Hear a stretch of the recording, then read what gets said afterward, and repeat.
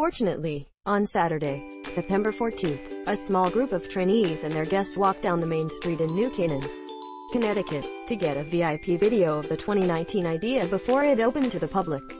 With the help of my wife, and sometimes even my 4-year-old daughter, who is always there to give me the tools, we did most of the great things. Chris can't wait for his kids to grow up a little so they can see the old house next to him this year.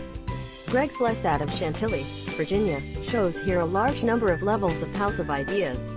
While his wife, Kristen, admires the glass in the kitchen, Chris and his wife, Jamie, and 2 children have bought a fixed roof. So he looks at the old house to get ideas for his mid-century farm. This year the house has been equipped with innovative and unusual features, such as a large shower with a head, a toilet for dogs, a wall for climbing in the children's room, and a table for crystal table tennis. Early risers Jerry and Marianne Smith of Fort Washington, D.C., removed another item from their list on Saturday morning, mixing Norm, Richard, Tommy, Kevin and Jeff with coffee and croissants. We have a moment of surprise from Kevin Piles or Delphi, when he met host Kevin O'Connor at the House of Ideas. Greg and his wife have a lot in common. Both parents were architects, and they grew up lovingly looking at this old house. Around noon, the House of Ideas opened its doors to the public when it rained. Would you like to be the first to know about the opportunities to participate in these events?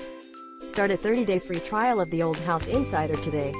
Distribution has been distributed throughout the large house to showcase your favorite areas.